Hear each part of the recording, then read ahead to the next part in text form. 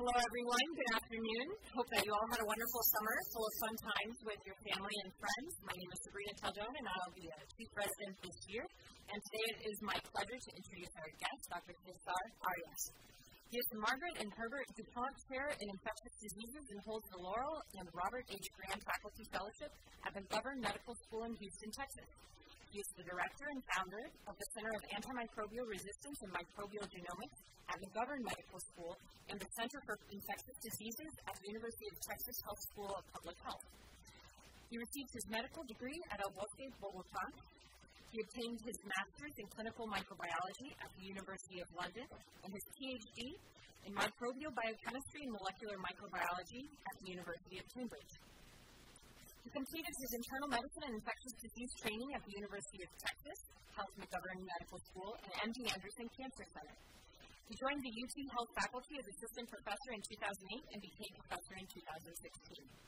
He was previously awarded a Wellcome Trust International Fellowship to develop antimicrobial resistance research in Colombia, where he founded and still directs the Molecular Genetics and Antimicrobial Resistance Unit and International Center for Microbial Genomics. He is nationally and internationally recognized expert conducting NIH-funded basic translational and clinical research on mechanisms of antibiotic resistance with emphasis on gram-positive organisms. He is the author of more than 150 publications in high-impact journals and is a prominent speaker at both national and international scientific conferences in his field.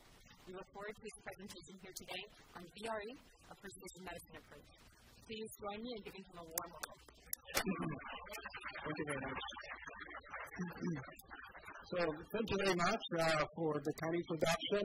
Thank you, Dr. Chukla, for the invitation to really be here and see this amazing place. I haven't had the opportunity to see this complex. It's very impressive. And I'm going to talk to you about something very specific in infectious diseases, but I hope to apply to internal medicine because I understand this is a broad audience. I have some disclosures of brands. So this is what is the agenda for today. I'm going to discuss the concept of precision medicine in infectious diseases. I know this is a very hot concept in medicine in general, particularly cancer, chemotherapy, and other diseases. But how do we apply this in infectious diseases? And I'm going to use Enterococci, and I explain why as to develop this concept of a hospital-associated pathogen. I'm going to show you some data where we gathered recently to understand all these concepts. And then I'm going to talk the relationship with things that we are developing, particularly with the microbiome. And then I'm going to finish to try to give you what are the therapeutic and susceptibility test dilemmas when you treat an infectious disease, when you really don't have options to treat a patient. So, let's start with this concept, and this is what is precision medicine. It's a very hot topic, and if you're a new resident, that's what you're going to hear for the rest of your career. So that means it's an emerging approach for disease treatment and prevention that takes into account individual variability in genes, environment, lifestyle for each individual. So the whole idea is that you as a person, you can customize your treatment, your therapeutic approach, and you as a physician can understand that to give you a specific treatment for your particular condition. So that host sort of directed or goal-oriented to the host. This is so important right now that the NIH has put millions of dollars to revolutionize medicine with this approach. There's an initial $250 million investment for this, and the idea is to pioneer treatments and provide clinicians with new tools, mostly divided or derived from genomic understanding of disease, to basically put up and increase the strength of knowledge, therapy, and treatment to treat your patients the best you can. And this is, as you know, being applied for chronic diseases, cardiovascular diseases, but probably the most amazing or most obvious application is in oncology. So you have a tumor right now, you sequence your tumor, you decide therapy based on mutation specifically for your tumor, and based on that, you would establish not only diagnostic tests, but also therapeutic approaches. So And this is a disease, cardiovascular disease. This is some approach that is being tried to do. So what happens in infectious diseases? Apart from the host in infectious diseases, so you have many other factors, and one of the other important factors is a pathogen. A pathogen that usually is well adapted within a host. So when it starts to count what happens with the infection, the pathogen, the host, is the balance between these two responses that eventually gives you your clinical presentation. That is the symptoms and the symptom of an infection. So you have basically two organisms colliding. And if you understand the genetics of one organism, you may need to have you understand what the other organism is doing. And remember, organisms were in the face of this earth before humans actually walked here, billions of years. So the adaptability of these organisms is much more evident and flexible than we humans are. In infectious diseases and in medicine, everybody, if you are an internist, you have to have used an antibiotic. If you didn't use an antibiotic, you didn't go to residency, I'm sure. Right? So if you look at the amount of patients that hospitalized in a given moment, at least 30 to 60% are on an antibiotic.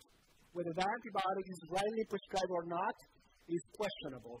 But everybody, unlike oncology drugs, cardiovascular drugs, is able to prescribe antibiotics. Even if you have no idea what antibiotic does or what the mechanism of action, you can actually prescribe it. Second, the antibiotic has to be cheap. Nobody thinks about an antibiotic that is expensive, right? But if you have a Hep C drug, for example, or an oncology drug, that drug, it's okay that it's expensive. Even though an antibiotic saves your life, an oncology drug, and I'm not bashing on the oncologist, an oncology drug may prolong your life for 3 weeks, there is a different perception of what an antibiotic should do versus another drug. If you think about none of the interventions that we're doing currently in medicine, oncology therapy, transplant medicine, surgery could be done without antibiotics. And even though there's life-saving drugs, they're always being there. Right? They're always being there, and they're being cheap. Even though pharmaceutical companies would build on that, now when we are facing this crisis of antimicrobial resistance is when we're starting to pay attention. And I'll talk a little bit about that. And that's why, because we do this. These antimicrobials are supposed to tip the balance between disease and death, basically. So if you use antibiotics, you can tip the balance. And in general, the only way that we have in infectious diseases to prescribe antibiotics is to determine in a very artificial test that was developed almost 200 years ago if the organism is susceptible to the antibiotic or resistant. And we assume that antibiotic, if it's susceptible, we are going to have success in therapy. If it's resistant, most likely it's going to fail, so we cannot use it. And I'm going to try to debunk this concept for the rest of my talk. And I apologize to the microbiologists in the audience if this is something that they don't like. So I bring Enterococci as an example because it's an organism that has evolved with us. And I'll give some examples later. This is the copy of a paper that was published. Look at the date, 1899. So if you ever want to read the most beautiful description of a disease and how it was treated and see the pathological evolution of a disease, read that paper. There was a patient that was infected with endocarditis at that time with an organism called Mycococcus pseudomonas, and now it's Enterococcus faecalis. And it was September 14, 1899 in Dr. Osler's service. Right? As you as a new resident, Osler should excite you all the time at the hospital. Fever for 3 months, contraheadache, have a diastolic murmur, and of course, has endocarditis. They have echo, right? So the only thing that they could do is just look what happened with the patient. After 3 months, the patient died. They did an autopsy at that time. They showed, but actually it was they took the organism and they put the organism in an animal.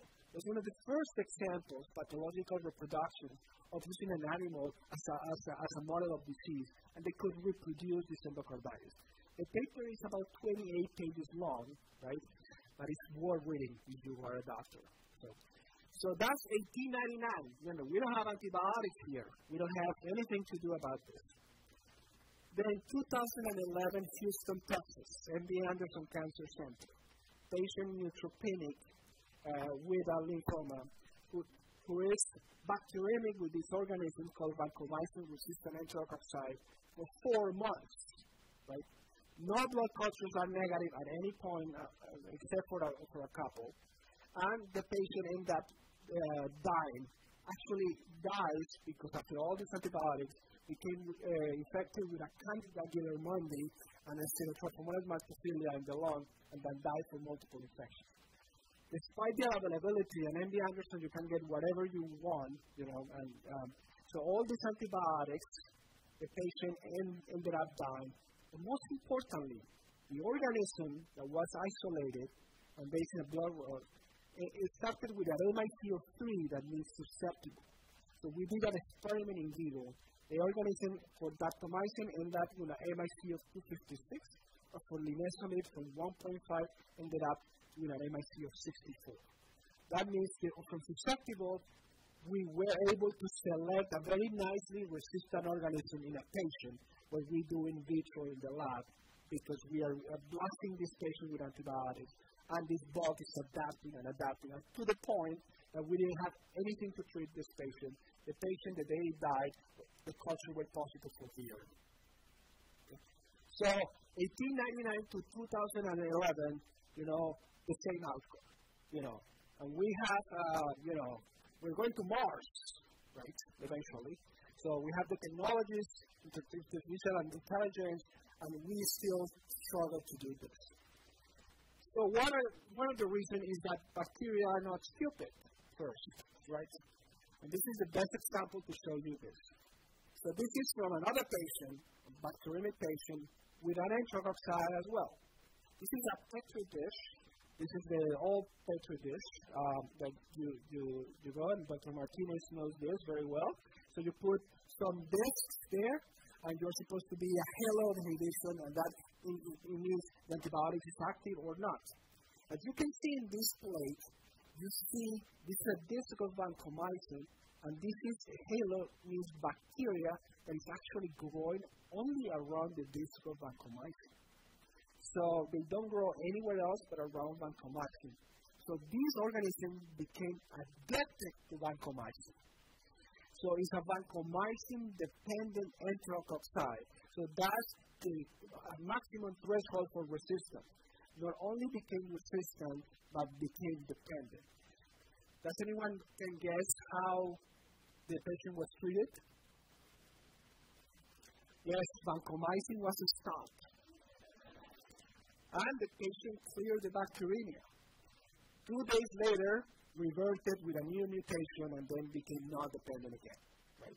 So this is what we do every time we give an antibiotic.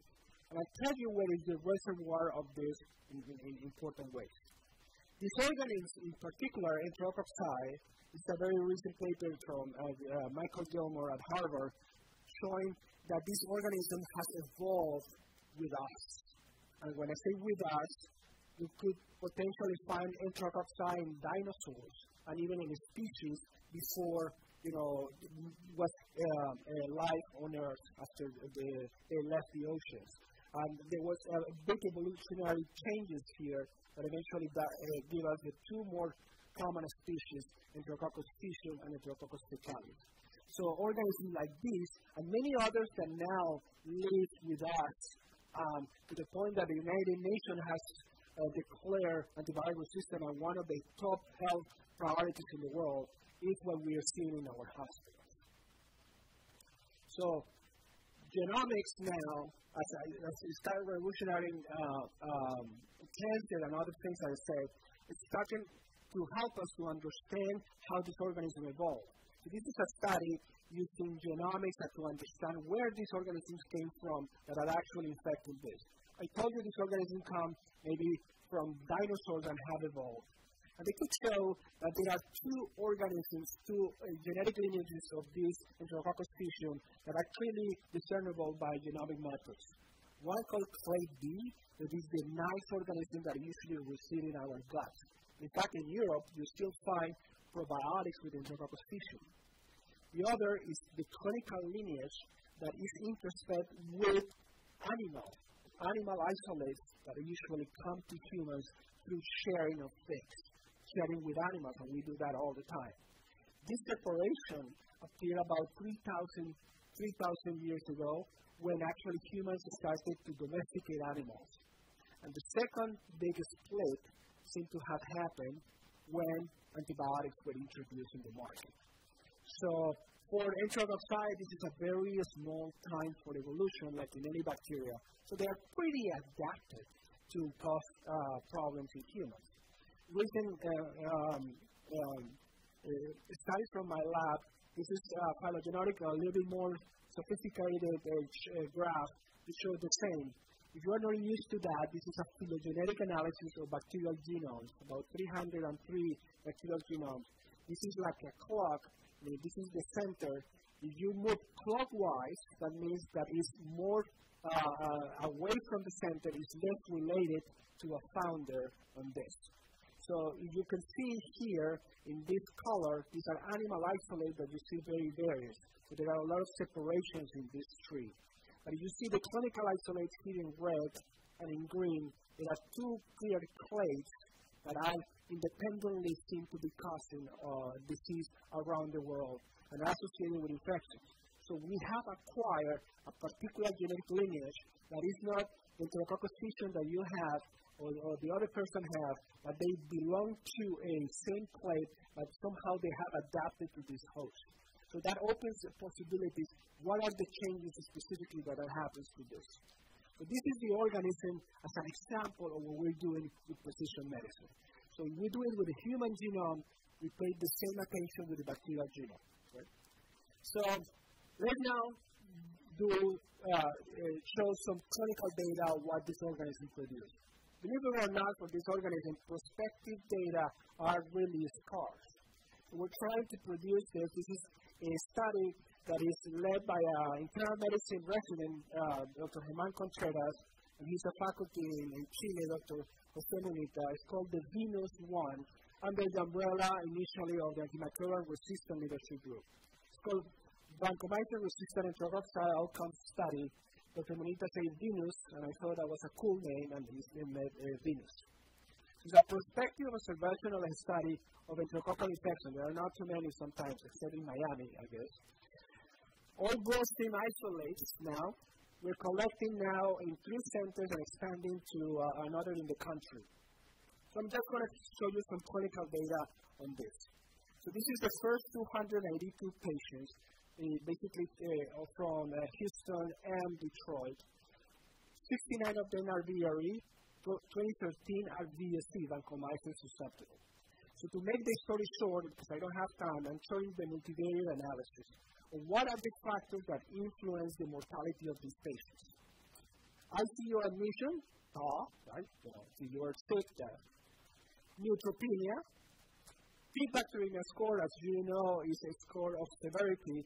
So more than 3, you have 7.27 odd ratio of dying. Hemodialysis, and this is if you do for any organisms, these factors are going to come up. In this case, having VRE in the blood increases the odd ratio mortality with this relatively small sample higher than being admitted to the ICU. And as our patient in Anderson, as I showed, you are not able to eradicate the organism from the blood, your odd ratio is almost 4. That means you fail therapy, you have 300% more chances of dying. Right? So resistance that is directly related to death. And you can construct a Kaplan-Meier curve on this and say, and in red here, for example, this is the probability of surviving. You say the VRE in red, the non-VRE, and you see the separation even from the beginning that is statistically significant. So having a multi-drug resistant organism kills people. I know this seems obvious, but it is not that obvious. And if we don't have antibiotics, people will die. So the next level is, okay, we know that, now we know the organisms, so where are they coming from? So where are these organisms coming from? So in the initial part of the epidemic, most of these organisms came from us, the doctors, carried from patient to patient. And Dr. Abo is very strict to do this. And they will tell you that that will not happen here, right? So, and if we do the normal epidemiology of infection control, we may be able to actually stop an outbreak, but we notice that these organisms keep popping up in all these patients. Why is that? Because we carry them. The patients carry them. And where do they carry them? In the most impressive reservoir of bacteria in the world, which is the microbiome, our gut, right? So we probably have more bacterial cells than human cells, or that's debatable now.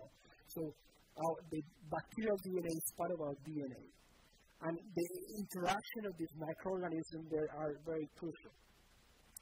So what happens, for example, in the gut? We usually have very nice bacteria in the absence of antibiotics. They protect us. They have evolved with us. They actually influence if you are thin, if you are obese. We are learning many things that the microbiome is actually doing to us, right? So you go to the hospital or somebody gives you an antibiotic, and the immune system actually detects a healthy microbiome and says there's no need to produce any molecules, or certain cells say, let's produce certain molecules to keep bad bacteria at bay. This is, for example, a molecule called REC3 gamma. This is in mice, but in humans with data, so antimicrobial peptides that have organisms at bay. We give antibiotics, particularly the most famous combination, ceftriaxone, vancomycin, and metronidazole to every patient that goes to the ER, at least in my hospital, right? So we wipe out our good guys, right? An organism like Enterococci, I'm telling you, very extraordinary organisms, has the possibility to expand. And not only that, the immune system recognizes this as there is no need, because there is no bacteria, commensal bacteria, to produce antimicrobial molecules. They shut down the production, and this is the perfect niche for antibiotics, so for Enterococci, antimicrobial resistant organisms to do it. And this has clinical significance. For example, this is data coming from Eric Palmer in Sloan Kettering. Here you have 5 patients with bone marrow transplant in which they actually do microbiome every week. So this is going to be very simple to explain. If you have a lot of colors, means there is a lot of variety in your microbiome, that means your microbiome is healthier. But if you have one single color dominating your gut, that means the diversity is gone and you are in bad shape. So look at this patient A and patient B. In day 67 after the bone marrow transplant, all the microbiome is green, and that green happens to be VRE. Patient B, since day +1 of transplant, all the microbiome is dominated by VRE, and they sure have bloodstream infection that you cannot really control despite antibiotics. Right? Look at patients C, D, and E. There is a lot of more color, and these patients do not develop bacteremia like this. So this has opened the possibilities to do actually prevention and stewardship in microbiome when you understand these things. Eric Palmer has shown clearly that if your diversity decreases, the possibility of dying increases almost exponentially. So the more we give antibiotics and we destroy our microbiome, that always happens. And also, this is in bone marrow transplant, this is the possibility that your VRE or proteobacteria becomes dominating in your gut, increases with day post-transplant as we put more and more antibiotics. And he actually pointed out that using metronidazole was an important effect when you basically delete or destroy all your nice anaerobic gut. So the organisms that actually produce the good things are wiped out with this. And for VRE bacteremia, you have almost 9.3 hardness ratio to have bacteremia if your gut is dominated by this. So, okay, so is there's at the moment nothing we can do. But the only way to treat infectious diseases is to use antibiotics. So the next step, okay, how are we going to treat this? So, funny enough, there is only one drug approved now for the treatment of vancomycin-resistant enterococci, is linezolid. And linezolid is a drug that we have for many years. It's a bacteriostatic agent. And in general, I want to show you, you don't want bacteriostatic agents with this bug because you really want to kill it. So these are not approved drugs that one way or another we have used in all these years. One is quinopressine, vancomycin, that I don't know if you guys have still here, but not in Houston anymore. That drug, you put it in a vein, produces side effects, a lot of problems, really not available. Chlorphenicol is not available in the United States anymore, as far as I know, but I know some people in South America use it still. Nitrofurantoin is only used for the urinary tract infection. Fosfomycin IV, not available in the United States, available in Europe, and alone is not bad. So you end up with these 4 antibiotics. Oritavancin and tedizolid. Tedizolid is a cousin of linezolid, and the role in this infection is still questionable. Oritavancin is a nucleotide glycopeptide with a half-life of a week. Nobody understands, although I've used it out of desperation for this. Nobody knows how to use it. Tigecycline is a drug that is bacteriostatic. We can use in bacteremia because the blood levels are low. So eventually you get with that drug that was approved about 15 years ago for Staph aureus bacteremia. It's a drug that was resurrected from the 80s, and despite of that, we don't know how to use it, we don't know what dose to use, and still it's a drug that is the only one that potentially has bactericidal activity against this. So linezolid and daptomycin are now the 2 drugs that people are trying to use. As I mentioned to you, data on these are scarce, and this is one of the largest retrospective data from the VA hospital trying to compare these two, linezolid versus daptomycin. They actually showed that if you use linezolid against VRE, you die more. So showing that there is a hint that daptomycin is likely to be much better drug than linezolid. And they could show clearly the difference between linezolid and daptomycin, with daptomycin as bactericidal drug probably being with better outcomes than linezolid. The caveat here is data that is retrospective. The same group also analyzed, you start with the linezolid and change to daptomycin, actually patients die more, particularly those that are sick, and that was statistically significant. Okay? So that has pushed a lot of people of using this drug called daptomycin, which is an antibiotic that was initially discovered in the 80s, it's a natural product, resurrected in the 2000s for treating drug-resistant infections. So now we have this drug that there's some data that suggests we can use it. Now, how can we use it? So we asked the lab, is this organism susceptible to this drug or not? And that has become a very difficult question to answer. So for people who are starting residency or not in infectious diseases, this is what an MIC is, minimal inhibitory concentration. So you take a bug, you grow it, and then you add antibiotic in dilutions of 2, and then eventually, when you don't see by your own eye growth, is when you call it MIC. And that's what we use to treat patients. Right? That's what we call to use disease susceptible.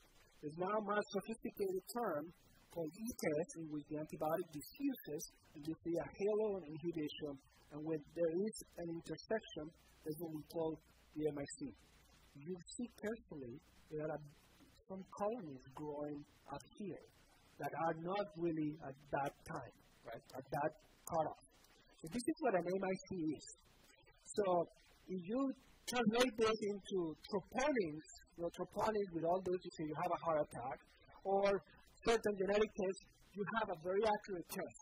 This is the test developed by Pasteur that we use in the 21st century at the moment.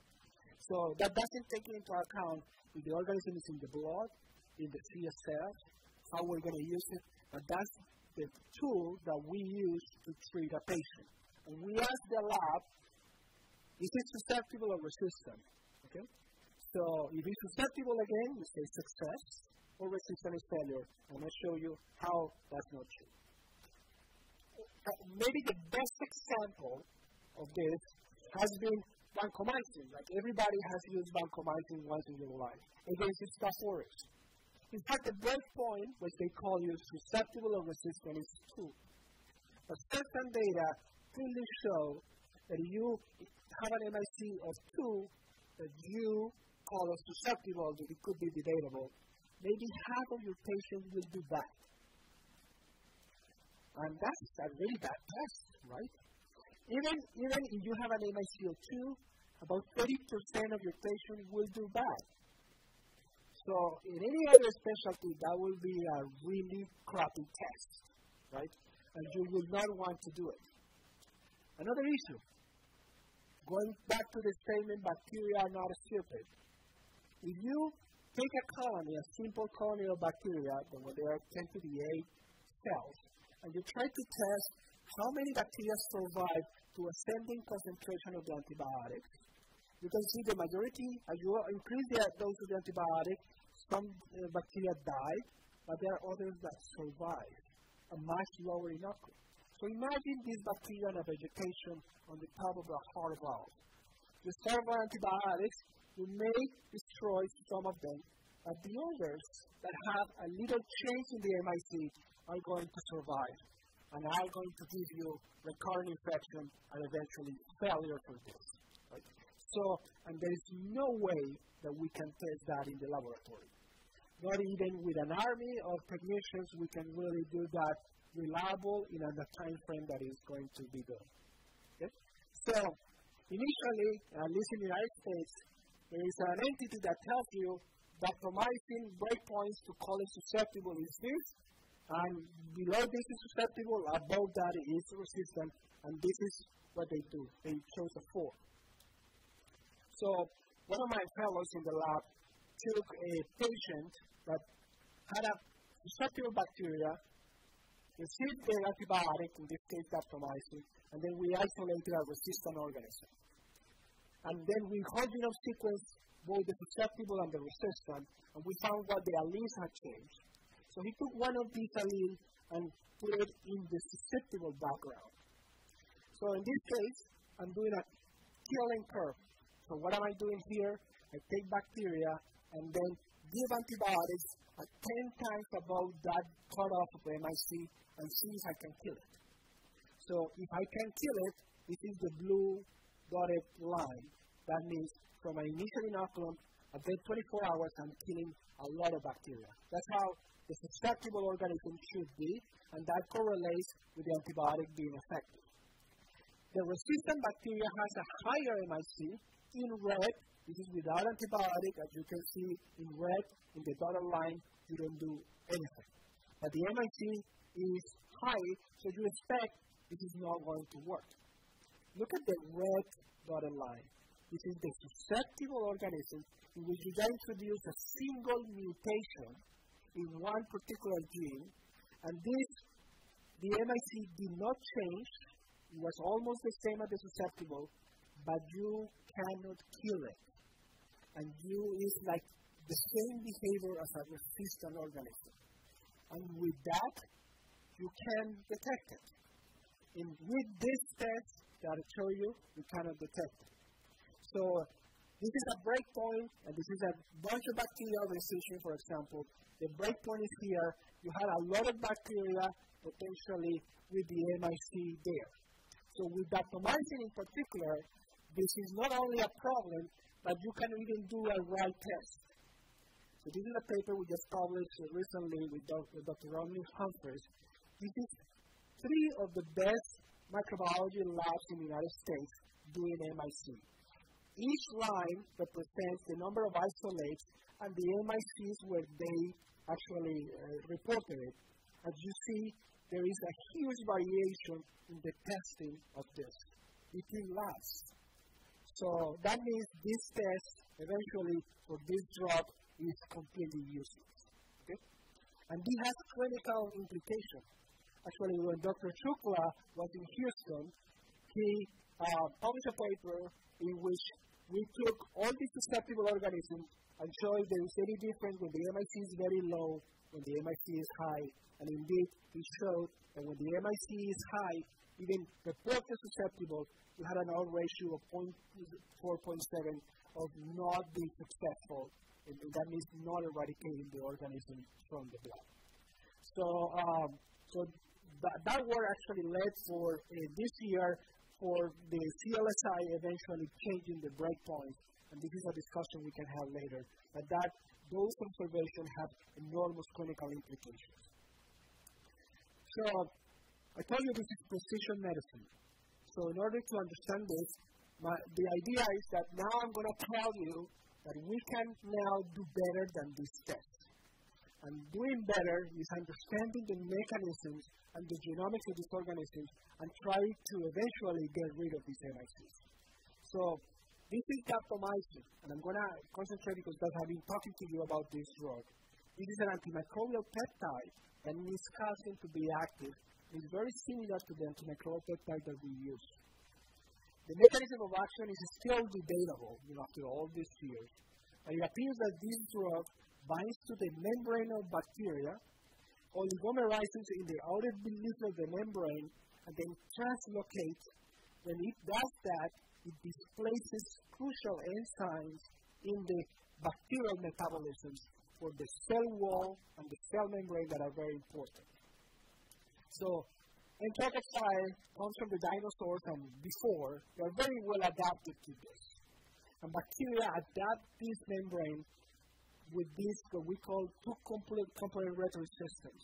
So, they sense the presence of the antibiotic and they change the cell envelope, activating many genes through a response regulator that is phosphorylated. In this case, after many years, we identified this system that when there is no antibiotic, the system is off. The system is a transmembrane protein, a response regulator that goes to the DNA, and a protein that's phosphorylated, that when the antibiotic is present is this response regulator. We call the LIA-FSR system, and this is the response regulator, the LIA-R. So the LIA-R means that this is responsible for activating the bacterial response to the antibiotic. And I'm trying to summarize about 7 years of research in this slide. Okay? So this is the crystal structure that obtained from that response regulator. That has actually a site where it's phosphorylated, but mutations associated with resistance alter the phosphorylation state that allows it to be much more active. So this is the site where it actually binds to the DNA, and we know where it binds. So bacteria are attacked eventually. They mutate, and the response regulator oligomerize. This is the DNA binding site, and basically upon oligomerization interact with the DNA in bacteria, different promoters, particularly ones that actually alter the membrane.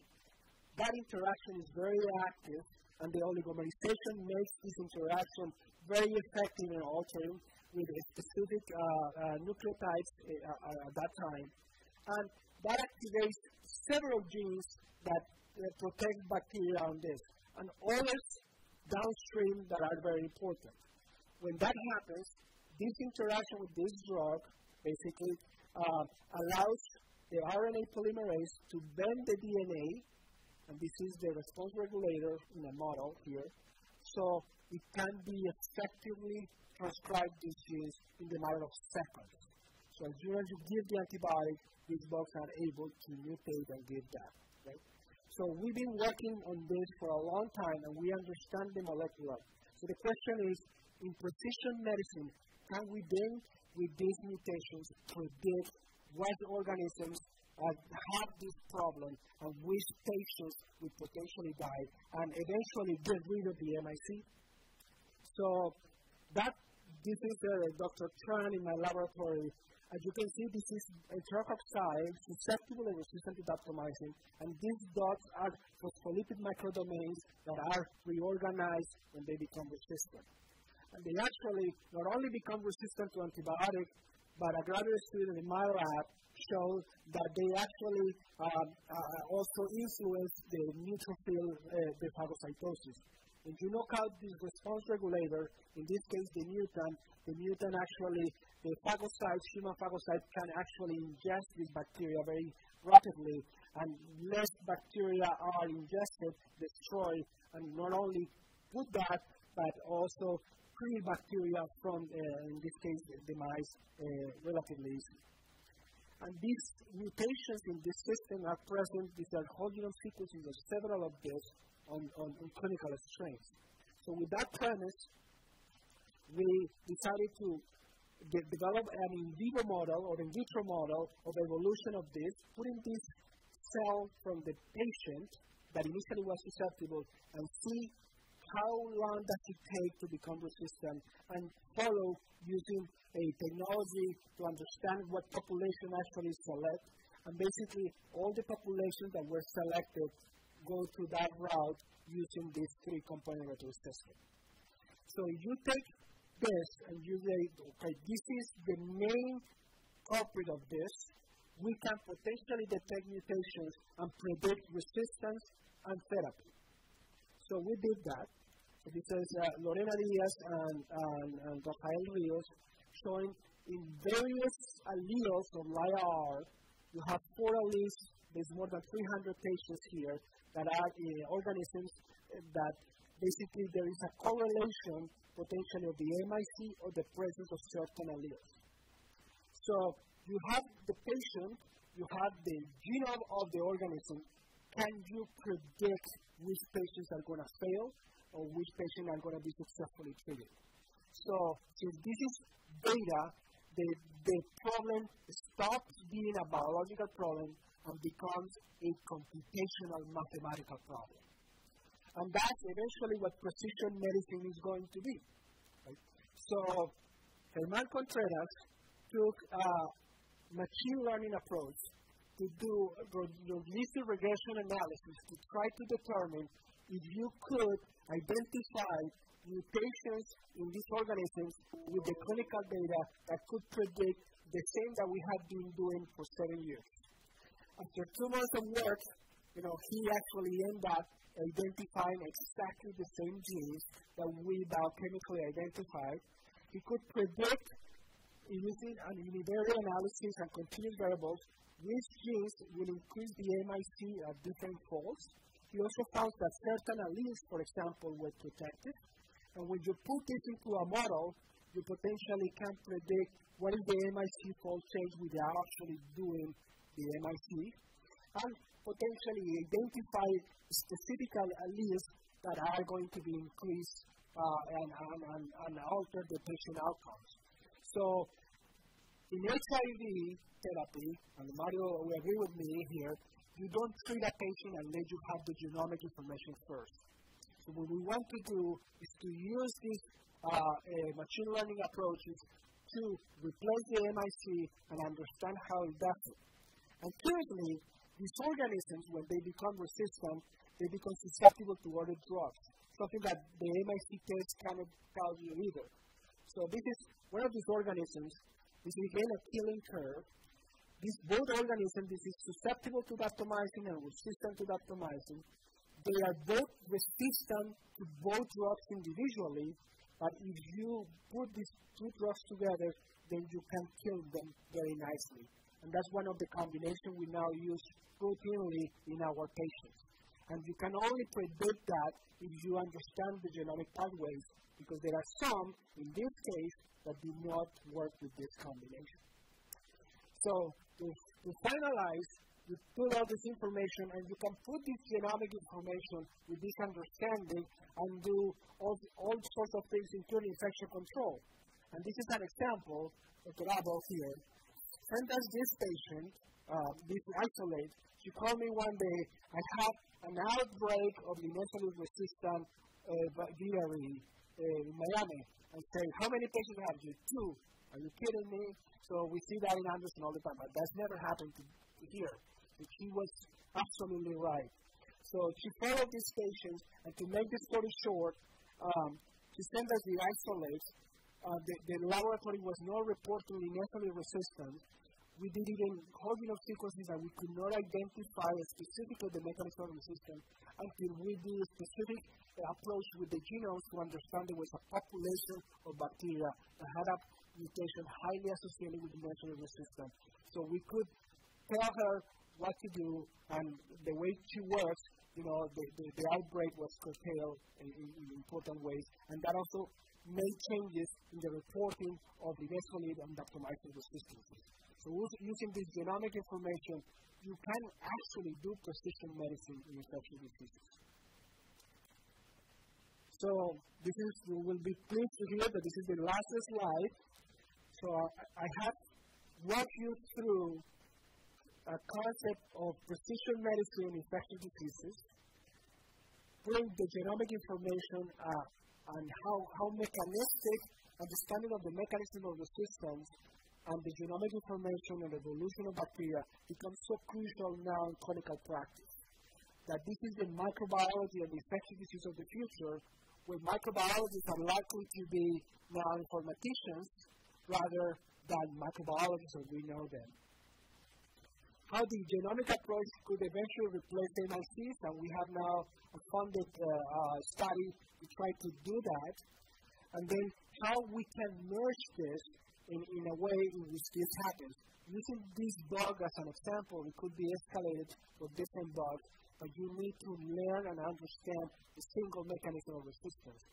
And within a species, an organism could be completely different. So all this data are so much data that we need new approaches in handling the data, and the only way that will happen is with the new tools of artificial intelligence. The people who did the work, I told you about Babar, who did this, Jose and Herman, Diana and Jeanette in the molecular class, and bioinformatics, Lorena and Rafael Rios. And of course, all my collaborators, including Dr. Abo here, funding for this, which is always important. And in Houston, we have a center. We have our common meeting in January, which you are all invited. We have world-class people talking about resistance. So if you are interested in antibiotic resistance from any angle, please let me know. That's my email. You can email me anytime. And I'm really happy for your attention. Thank you very much. I will be happy to take any questions.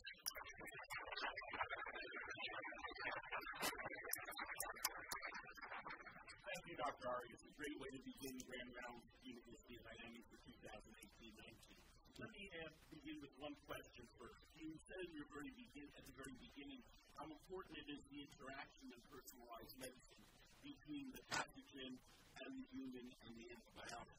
So I would like to know, is there any information available on epigenetic effects that the human, that the host, exerts on the bacteria that in turn induces the resistance? And is there anything that we can do to identify how the host's specific, make it more personalized, if you will?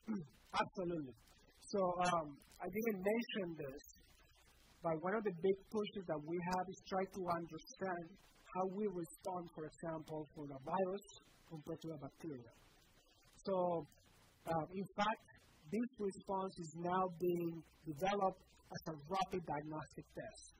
And I didn't mention the diagnostic test on this, but for example, certain immunoregulators, particularly in the gut, are absolutely crucial to maintain certain species or microorganisms at bay in the gut. Second, a second set of genes are necessary for bacteria and bloodstream infections. And the sets and how they are activated influences eventually the outcome.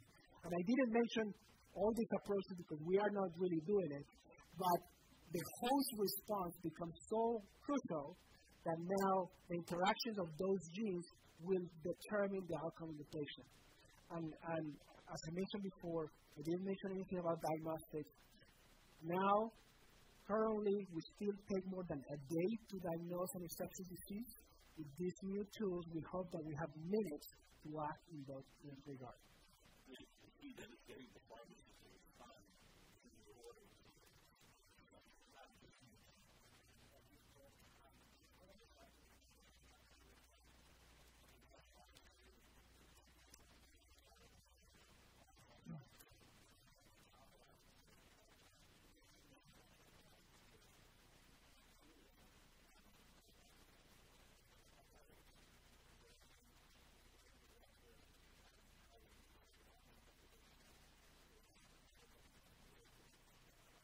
Yeah, so millions of data now on this. A lot of people working on that. The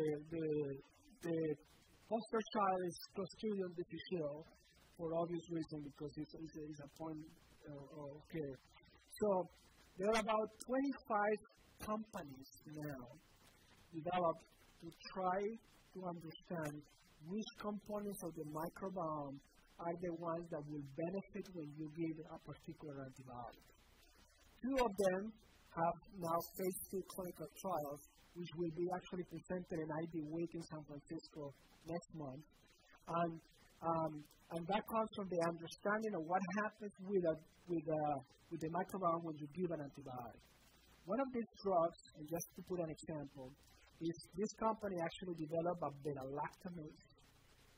And a beta-lactamase that is ingested in the gut when you give the antibiotic. So destroys the cephalosporin in the gut and inhibit the action of the cephalosporin in the microbiome. And they could show that they can increase and decrease dramatically C. difficile and VRE colonization in the gut. That's one example of innovative things that are coming. Well, beautiful. Okay, thank you very much. Thank you very much.